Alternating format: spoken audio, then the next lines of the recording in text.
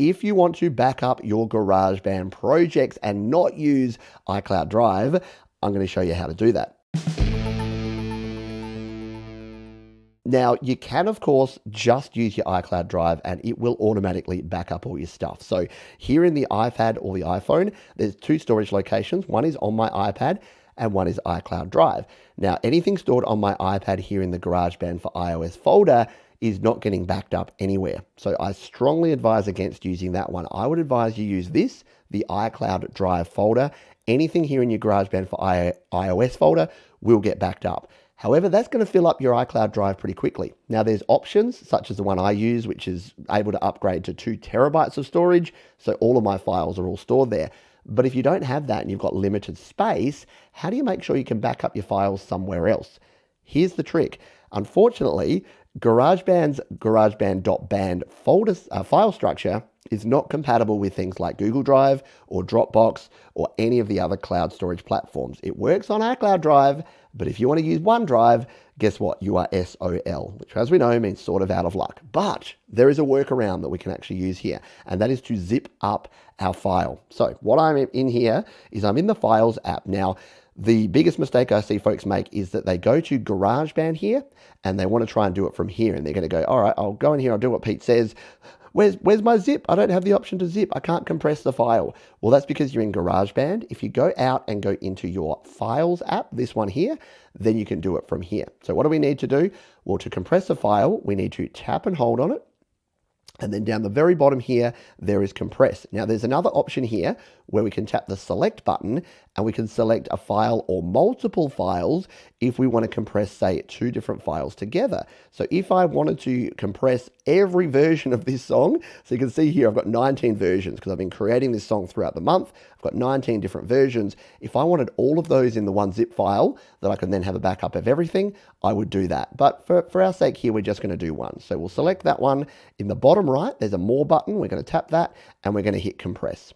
And what that's going to do is it's going to zip up that .band project, 291 megabytes of it, and it's going to compress it into a zip file.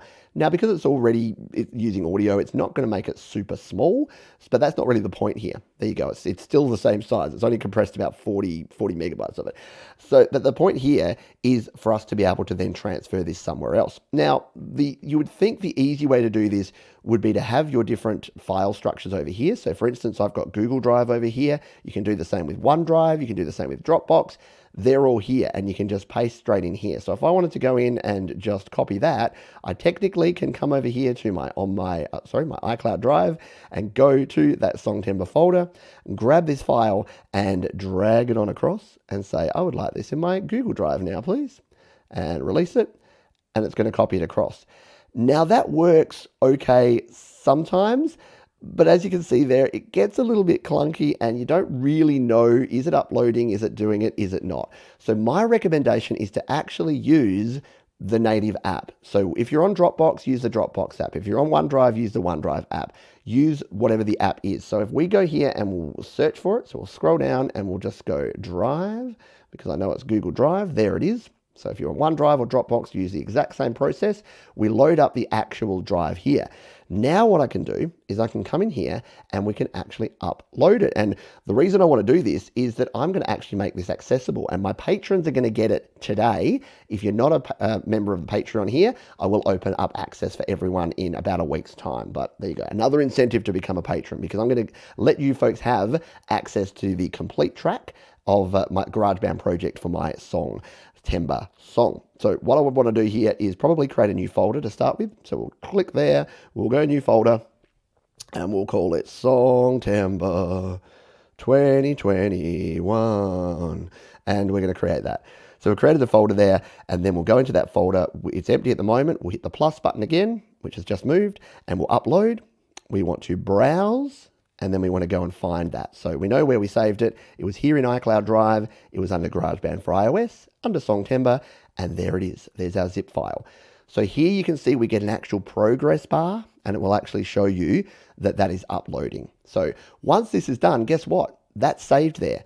And then we can delete it from everything. Why is this so handy? Well, the problem is, we'll let that go in the background. The problem is that using the Files app here and using iCloud Drive, if I delete something from my device, it goes away from iCloud Drive as well. iCloud Drive is a weird thing in that if you have it synced with your devices, as soon as you delete something, it deletes it. It's a bit of a flaw in my opinion, but you can work around it because if you use Dropbox or Google Drive or OneDrive or whatever else, you can just zip up your stuff and then save yourself a copy over there. And then it doesn't matter what you do. It doesn't matter if you accidentally delete it from your iCloud Drive. If you need space on your devices, if you need more space on iCloud Drive, you can offload it. And of course, guess what? You can use this to actually send it off to another device. So if we use something like the Wi-Fi drive here in Audio Share, guess what? We can use this to actually transfer those files to our Mac or our PC. So you can just go to a web browser, type in that address, and you can download those directly. And then you can save them to your backup drives, save them to your flash drives, save them to your local hard drives. It's a very cool way to back up your GarageBand projects. Let's go back to Drive and see how we're going. No thanks, we don't need the new Drive widget. So there it is. It is uploading there, and once that's done, it'll be good to go. And here's one I prepared earlier, just to show you what we could then do with it while that's still uploading. So if we come in here to say murdering time, this is what I did with the previous one. And what we can do from here, you can see it's already shared, but you can come in here and you can share these files. So I can basically say, look, everyone has access to that one. Anyone who has that link can come in here and download that zip file.